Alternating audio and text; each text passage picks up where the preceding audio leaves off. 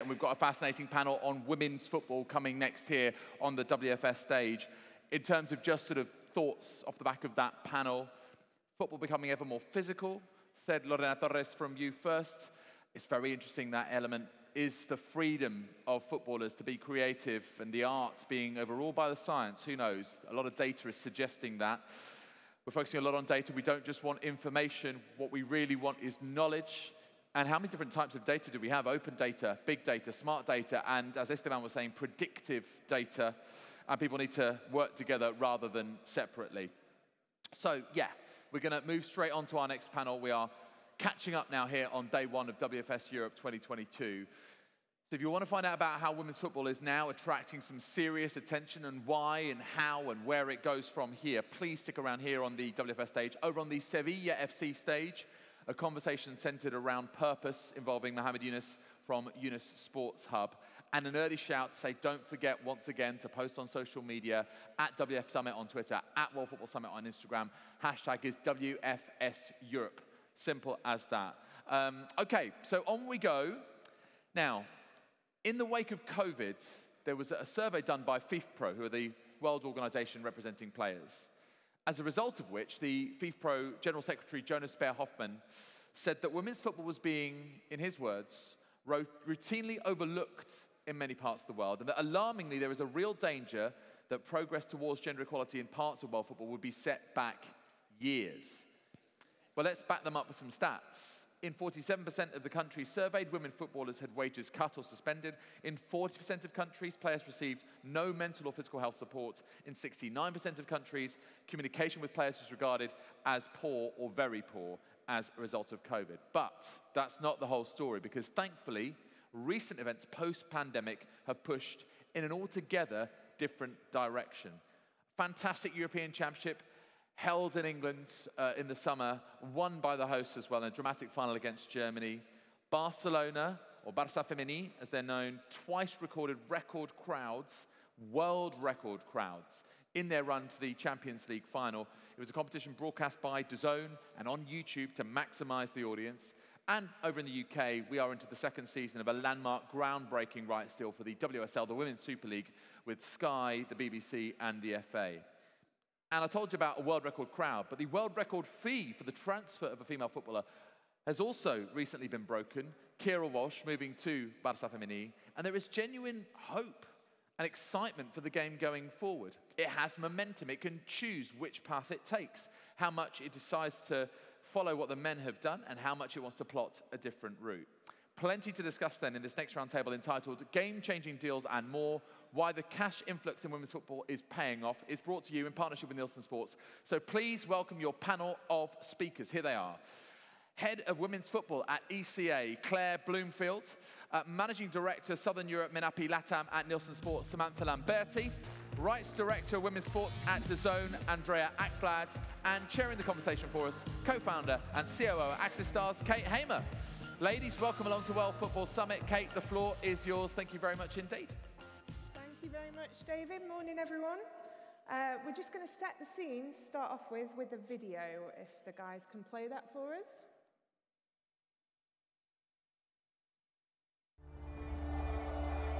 Last year, we asked, what if? What if there were more eyes on women's football? What if it was free for all the world to see? That was it. That was mad. And tens of millions of people tuned in. What if there were more cameras to capture more action? More pundits. Let's get into it as soon as we can. More press. What if we took over the world's most historic stadiums so fans could set records just to break them again? What if new icons were created and little girls could see themselves on the pitch? What if we stopped comparing men's and women's football and started marching to the beat of our own drum?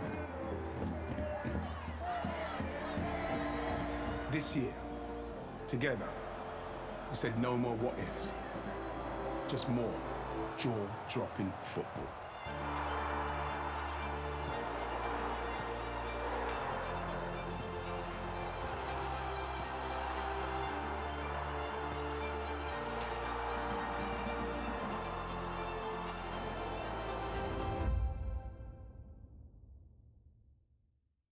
Everyone got the goosebump check from that? I always like a good goosebump video. So I think that really illustrates what this whole session is around. Obviously, the women's game is growing. There is more coverage by broadcasters, more fans in stadia, more sponsors getting involved. If I come to you first, Sam, can you help quantify some of that growth from a stats perspective? And thanks for having us today. The growth is now undeniable, right? We see it, we feel it, and it's everywhere. But what is, for me, more astonishing is the fact that you can feel this through the fans. As a Nielsen Sports, we measure a little bit of everything.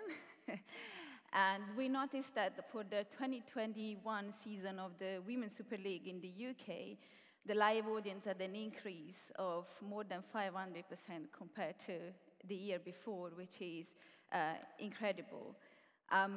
It's something that we have seen everywhere, though. It's not only when they watch, but it's also how fans engage, and they engage more. We ran an analysis not long ago on the women's football clubs in Italy, which is a market that is less mature than UK in terms of football, right? And we noticed that in the last 2 years, their following and their engagement has grown by 65%, which is incredible. We saw it before. FC Barcelona and the women's team, they have had the top 2 stadium attendance of the entire organization, more than 90,000 people attending the game. But what I think really shows the interest from everyone, and the fact that I think now all the stakeholders in the value chain are ready to invest, and they feel that they can do it, is the fact that rights holders, football rights holders, have started unbundling the rights. Before, when you were selling, a men package in terms of sponsorship, somehow women's rights were sunk in there, if you allow me the term. Now they're unbundled, and this has generated a growth in investment. The investment that we have seen after the pandemic is 3 times bigger than what it was before the pandemic in 2019. So I think these numbers really show the fact that something is moving. And at the heart of this, for me, there is always fans as well, and what they are demanding, and the fact that they want to see now women playing in the right way. Absolutely. And presumably those sort of stats were things that influenced the decisions at Dazn to invest in the Champions League. Andrea, do you want to tell us a bit about the journey to that? Yes, I mean, I believe that this is the most dynamic period ever for professional women's football, and it's happening now, and also now it's unstoppable. And there are a number of key factors driving that.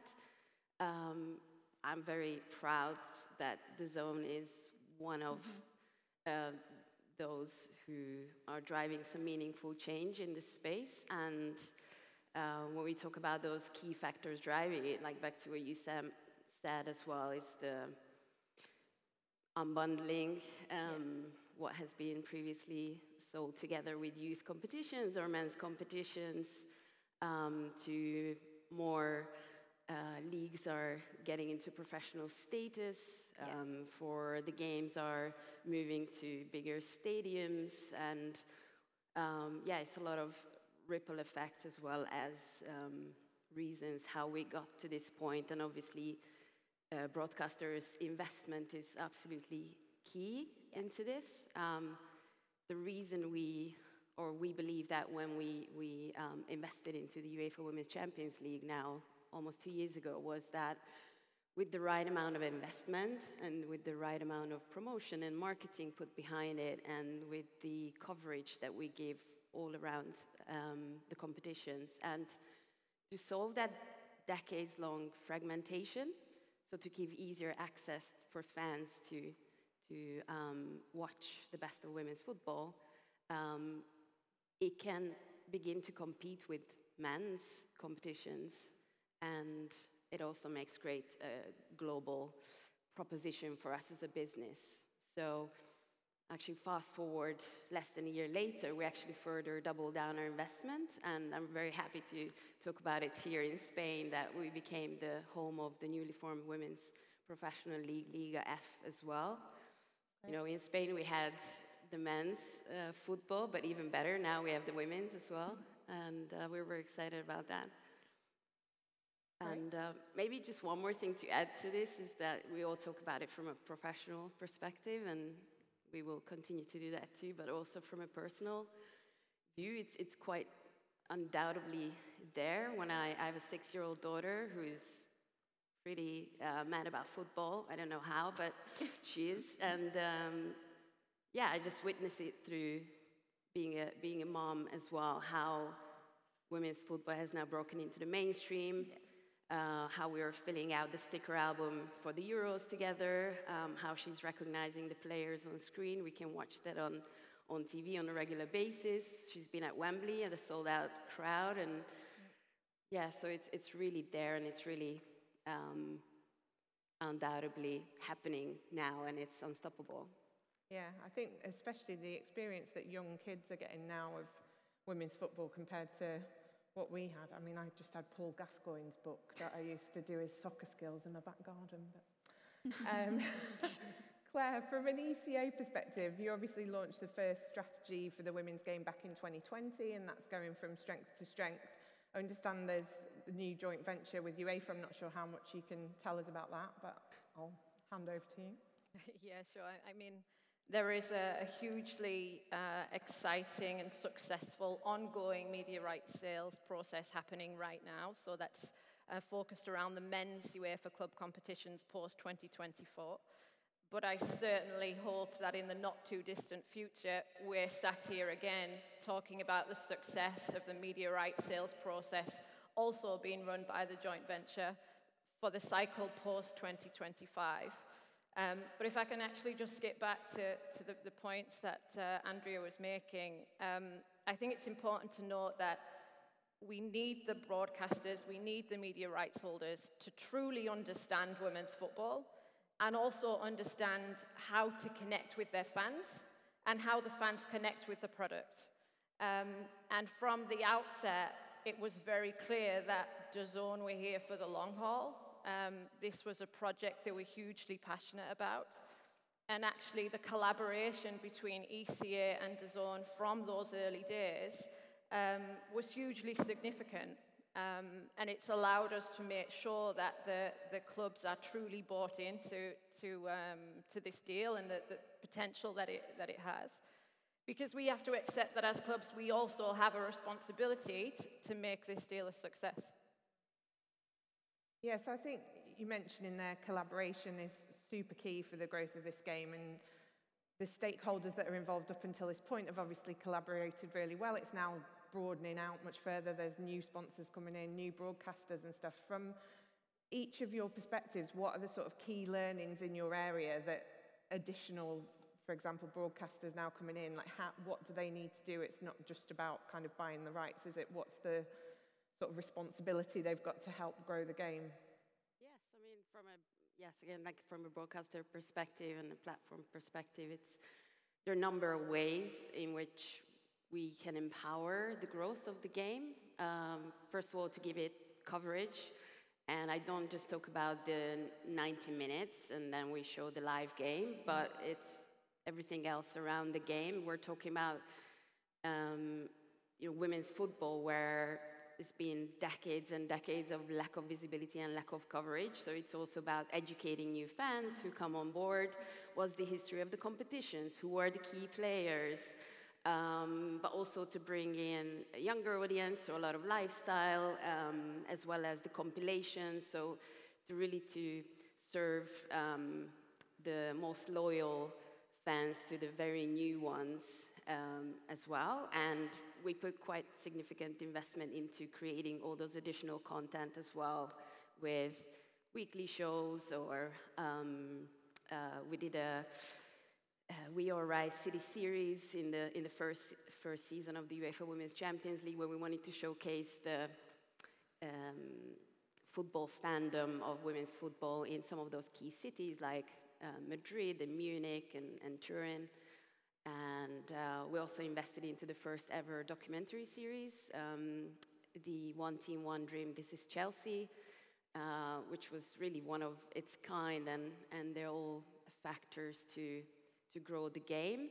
So to give that all around non-stop coverage, again, rather than just sporadic around the competition, but an all year long comms and news pieces to come out as well as to solve that fragmentation and lack of access, which we had for many, many years, so that fans don't have to scramble through social media channels and to see where can I watch Chelsea's Women's Champions League game, or where can I watch Barcelona? That is exactly the point, right? Giving access. Yes, and that consistency. Yes. And that I know that if I show up to the Dazn YouTube channel or Dazn platform, that I will get my women's football fix in these leagues, wherever I am in the world. So I believe those are all our responsibilities. And again, from a more broader societal perspective as well, to inspire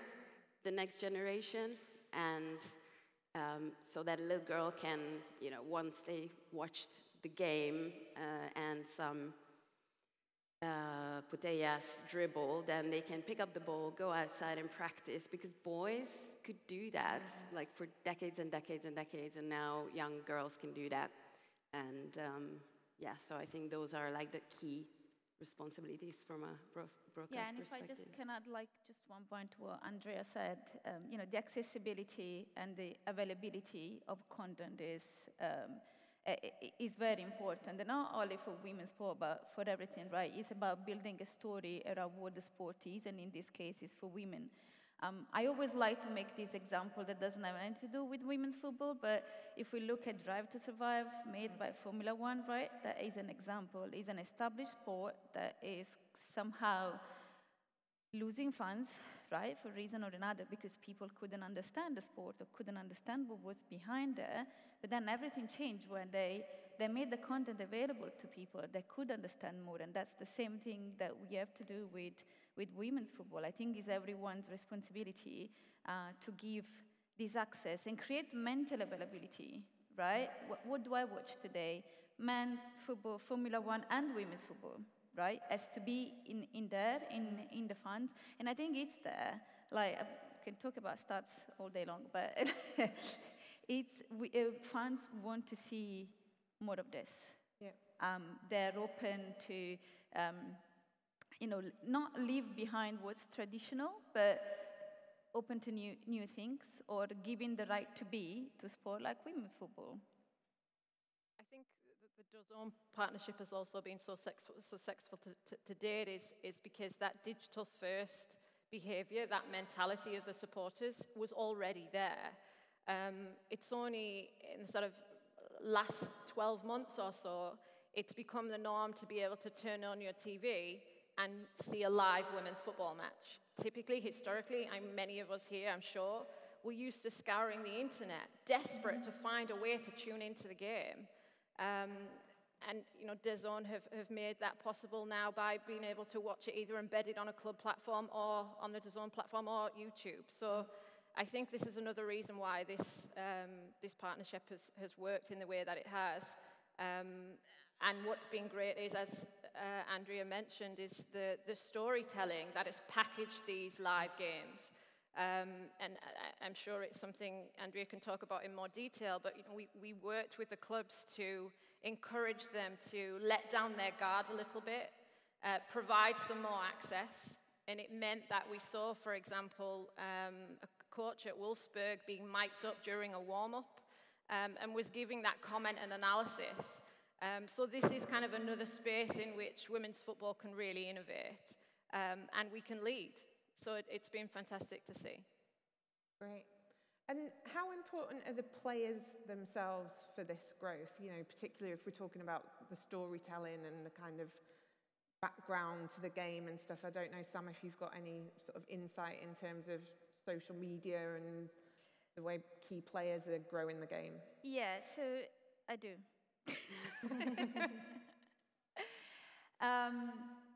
I like to take a step back on this one.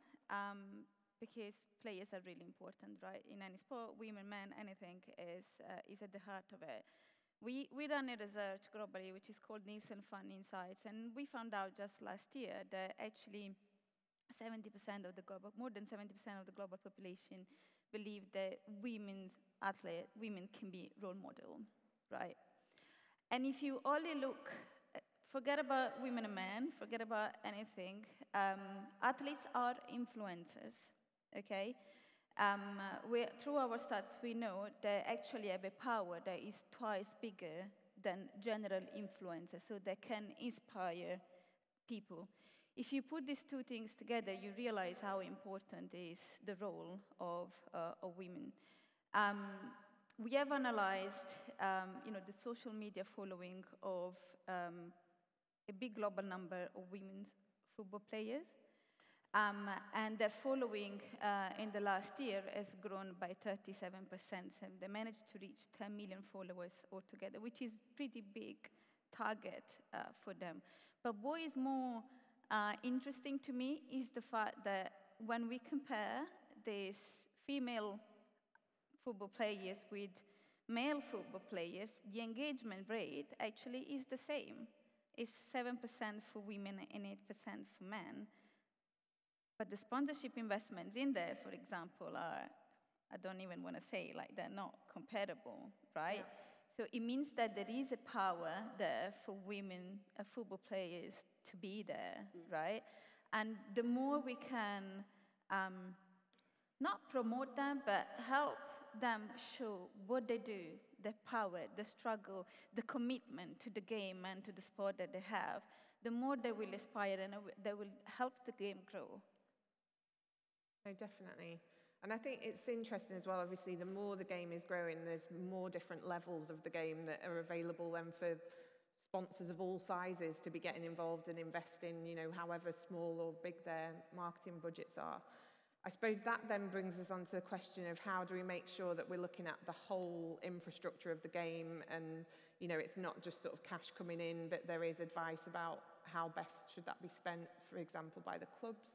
Claire, I don't know if you want to touch on that. Yeah, I think it's hugely important. We need to be thinking about several aspects of competition and the kind of commercial strategy that sits around that. Whilst getting the commercial strategy right is crucial, driving the growth, professionalization of the game itself is also key. And there's lots of ways that we can do that. And the ECA strategy kind of sets out 6 distinct strategic goals that we're following to try and uplift the game in multiple ways simultaneously. But I think it's also important that we're thinking about when that money comes into the clubs, how is it spent in a way which is in a kind of financially sustainable approach that we can perhaps steer, whether it's through club licensing or sometimes through education, that we're focusing on things like elite environments. If we're increasing the performance and the quality of play, ultimately that then generates more interest from supporters, more passionate supporters. Broadcasters, sponsors also want to join the party, if you like, and they want to be part of that. So it's very much a cycle, and it is about all of the stakeholders working together. And on a personal note, that's one of the reasons why I love working in women's football so much, is because there is this genuine willingness to work together. And even though sometimes you might sit on opposite sides of the table and might not necessarily always agree, there is a real willingness to work towards this end goal that we all share. Yeah, well, everyone benefits if they collaborate, don't they? So it's definitely the right thing to do. What should we be expecting from sponsors in terms of their responsibility to the game, especially people that are maybe seeing an opportunity now that it's a growth game and they want to get involved? How do we make sure that people aren't just sort of trying to jump on the bandwagon to make a quick buck, but are actually going to support the growth of the game? I think that's a really important point. For many years, the game relied on pioneers like David Dean at Arsenal, Jean-Michel Aulas, ECA board member, the chair of our executive committee, and obviously president of Olympique Lyonnais, because of this visionary approach that they had. Obviously, Arsenal is an example where you can buy sponsorship with the club, with the women's team, even if you haven't had a prior relationship with the men's team. And I think this is kind of a testament to the confidence and the maturity of the sort of market for women's football sponsorship. But I do think it's important that at this point we give a nod to those who have very much led the way. And Sam, when you're sort of advising sponsors and looking at potential opportunities for them, what sort of advice do you give to them about getting involved in the game? Yeah, well, the approach we take is the one I said at the beginning all the time, right? Which is look at the funds, understand what the funds are looking for. In the UK, you have like 54% of the population that wants to stand for social causes, equal opportunities. And this same amount of people actually are more willing to buy a product from a brand that stands for the same rights and for the same social causes. And this is where the opportunity comes from. And this is at the top of the agenda of any sponsor anyway, any brands. And they do see, I can tell from what we see when we talk to them, right, that we do see the brands investing in women's football or women's sport, not because it's easy, not because they have to fill a gap, but because they're trying to create a strategy around it and collaborate with the rights holders to create this strategy. I think there is a need, the benefit is mutual, right, between the sponsors and the rights holders. And I think the main thing is to understand where the best pair between the two is, because ultimately, while the brand is interested in getting the women's football content, right, or sponsoring this property because it's aligned with their values, it's aligned with their strategy, at the same time, they can give back know-how to the rights holder to help create this content, right? And I think this is their responsibility as a sponsor, is like making sure that the way they use the content and the content they create using, you know, the women's football property is the right one and gives the right message and follows what funds want to, which is, you know, standing for things that we were not standing before and seeing women playing, you know, as professional as women do, men do. So I think that's what we advise around, and that's where we start from all the time. Let's start from the funds and what they want. So how you build a story around that. Yeah. I would probably, I mean, first of all, the changes that we're seeing are huge. Just to think about, again, going back to the personal level, where going with my daughter to the supermarket and then seeing, I don't know, England players on a crisp packet or on soft drinks covers, like, you know, this has never happened before, and it's brilliant to see and breaking into that mainstream, or seeing Leah Williamson on the billboard and so forth, seeing now Sam Kerr on the cover of the new EA game as well. These are huge milestones. And I would probably see brands in two categories. One of them is the more, say, pioneer brands who invested, even though there was a huge risk factor to it, but they've taken that risk nevertheless, and now those brands are synonymous with women's football. And the others are perhaps keeping it more safe, and have waited and waited until it's proven its success. And we're in that stage now. Yeah. And I expect a lot more brands investing into the women's game now, because truly it's not an opportunity to pass on. So, I mean, our doors are open as well to discuss, so just let us know. We're all here to grow the game. And this is not even just limited to Europe. I think we often draw quite interesting comparisons between the NWSL and the big clubs in Europe, the big leagues in Europe. naturally, obviously, given the organisation I represent, we want women's club football. We want Europe to be the powerhouse of women's club football. But I think there are important learnings we can take when we look across to some of the models in the United States, particularly with some of the newcomers, thinking San Diego Wave, Angel City, both taken very different approaches. From what I understand, Angel City were going for something like $3 million in sponsorship. Mm-hmm.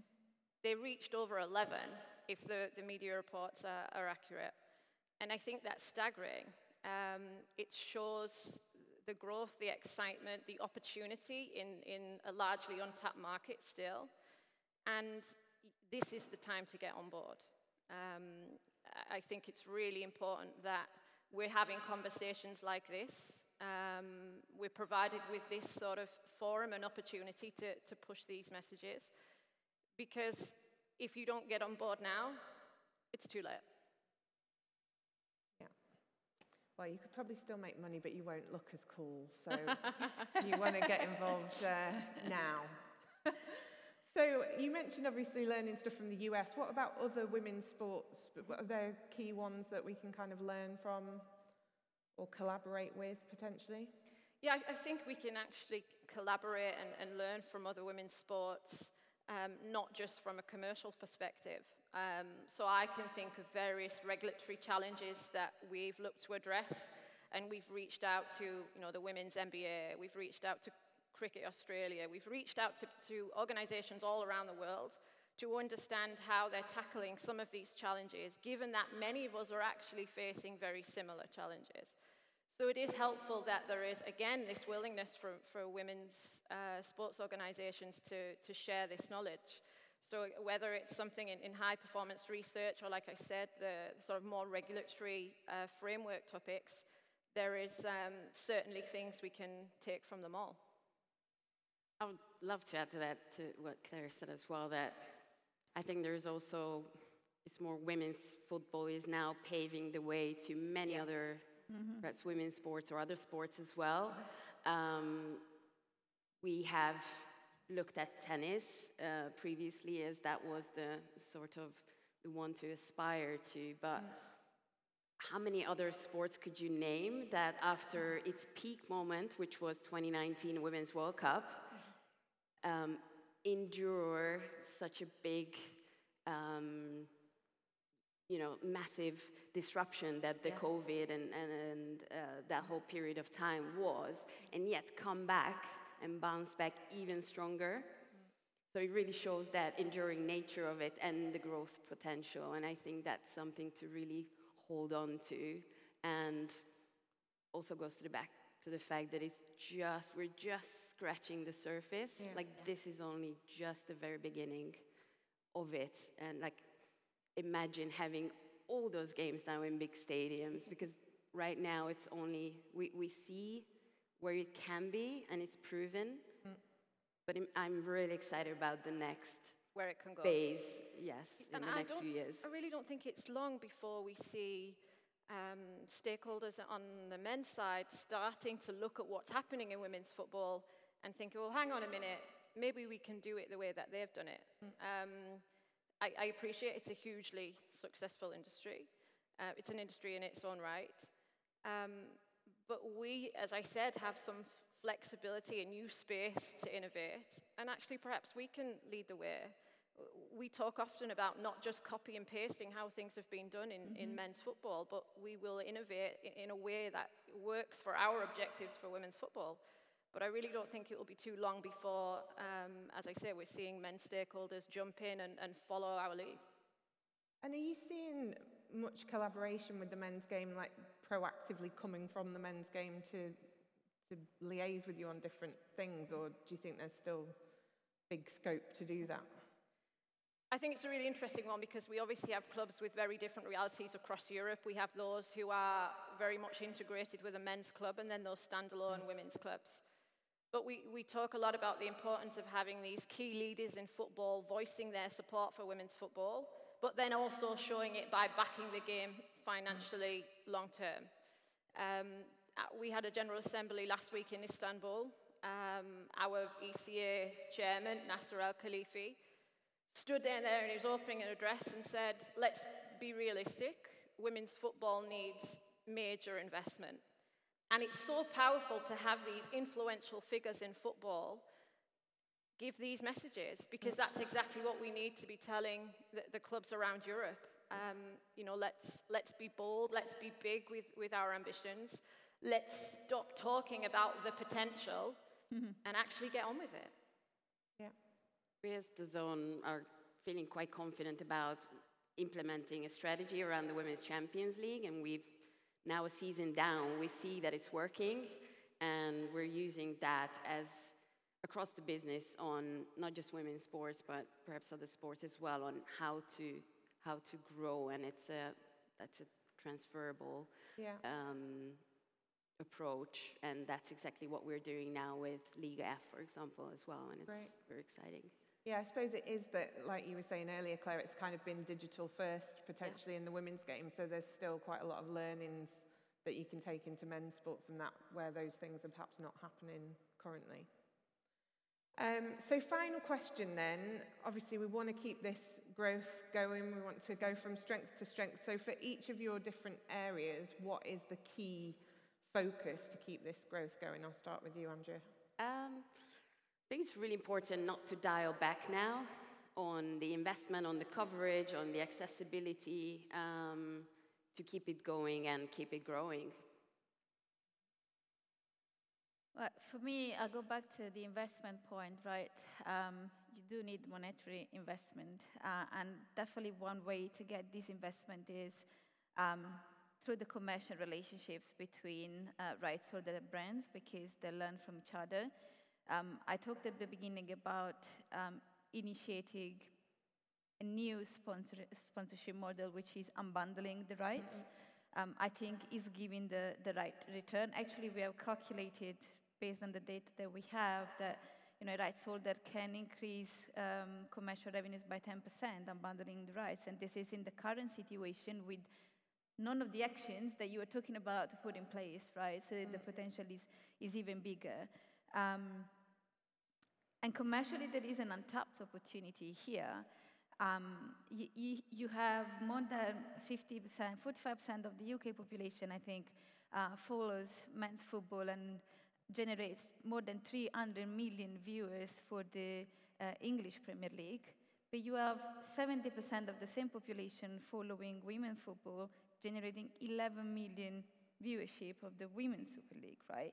So when you see the difference, you understand why the same people cannot keep watching women's football, right? It's just giving to them access and giving to them availability. So for me, strengthening this relationship between the stakeholders even more, and having stakeholders like Dazn, giving the access that people need and the consistency around it. We certainly have a responsibility to evaluate every possible proposition to develop the club competition landscape. This is huge. Not only does it provide the clubs the opportunity to play more relevant games in Europe and can also be used as a development tool, but we also provide more access to supporters to be able to jump in, get involved in the game, watch the game, attract broadcasters like Dazn to partner with a wider spectrum of competitions. We've talked about, many people in this room will be familiar with the various debates about competition formats of the European club competitions. We still need to keep tweaking this to get it right. Obviously, the remodeling of the Women's Champions League from 2021 to 25 has brought significant change, significant improvements. But we shouldn't be satisfied with where we are now. We have to continue to push and, as I said, be ambitious. And that's a core part of our women's football strategy, is looking at ways to further develop the competition landscape. And is that also sort of building out squads as well? Because if there's going to be more games to be playing, they potentially want to do that. And I think you're doing some work, aren't you, in terms of like a youth development pathway and performance? That's right.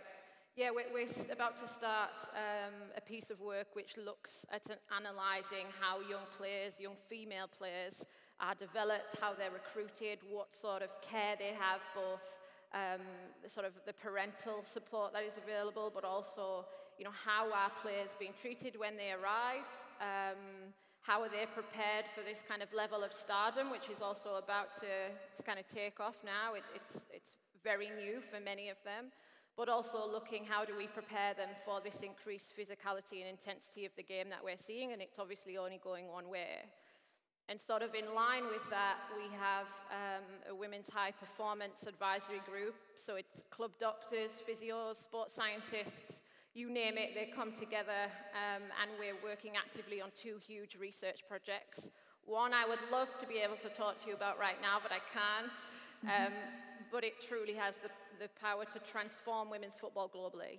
And trying to address this gap in medical research is another big project at ECA and with significant investment. But we obviously have a huge responsibility if we're increasing the number and the level of competitions, that make sure we have the science, the knowledge, the understanding to be able to adapt training and injury rehabilitation at the same time. And I suppose that also offers more opportunities to sponsors, actually, in terms of they're getting involved in something at a deeper level. Again, not just branding something, but they could be part of something that would be relevant for all women as well, probably a lot of the output that comes from that sort of stuff. Yeah, I think we wanted to add to that as well, that it's all those ripple effects and all those changes that are happening simultaneously in all levels and areas. And more leagues getting professional status and more broadcast deals and more brands getting involved, and that drives to this exponential growth that is happening right now in women's football. Absolutely. Anybody got any final words? Anything we've missed? Go out there and back your women's team. Great, well, I hope everybody is very excited about the potential even bigger growth of women's football. And obviously, you've got 3 experts here. If anybody wants to speak to them during the next couple of days, they're around. So thank you very much. Thank you very much. Thanks. Thank you very much indeed, ladies. Kate, excellent chairing as always. Lovely to work with you again. Thank you very much indeed to all of you, Claire, Andrea, and also to Samantha.